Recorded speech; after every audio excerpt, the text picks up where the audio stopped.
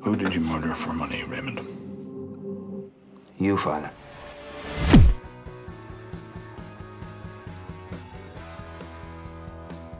The world premiere of In Bruges is something we're really excited about. It's really only fitting that we open up the festival with an international film this year by someone who I think is as original, as masterful a storyteller and gifted as a playwright and a risk taker as Martin McDonagh. Right now, kind of terrified just about the whole event, the press and the going up on stage and introducing people and all that kind of stuff. It's not anything I've ever done before.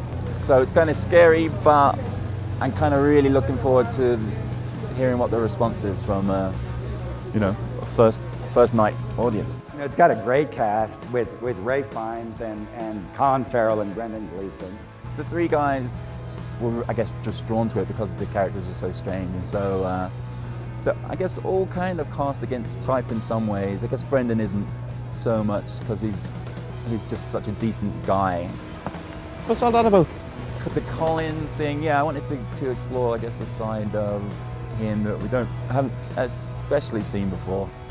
I'll tell you what I am at dinner tomorrow night.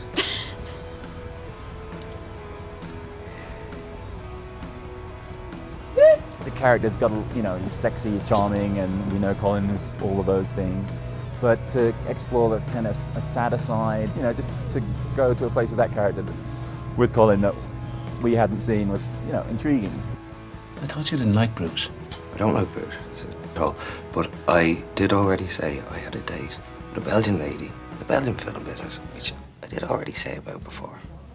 Originally, the characters first came out of just me walking around Bruges. Bruges. The set was the town, so walking everywhere and half loving the place, half loving the culture of it, and the other side of me being bored to tears by the architecture.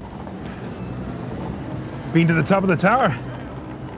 Yeah, it's rubbish. Just having those two sides of my brain talk to each other was, I think, how Ray and Ken, the Colin Farrell and the Brendan Gleeson characters first popped up.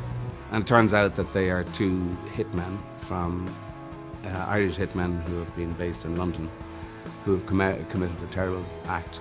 Trying to work out why a couple of people like that would be in a place like that when they didn't want to be. So I think everything kind of fell into place once I started asking those questions. Let's go out. Go out where? The pub. Yes. I'm really happy just to have made something that I'm pleased with and just see how it goes, really. Just don't get into any trouble. We're keeping a low profile.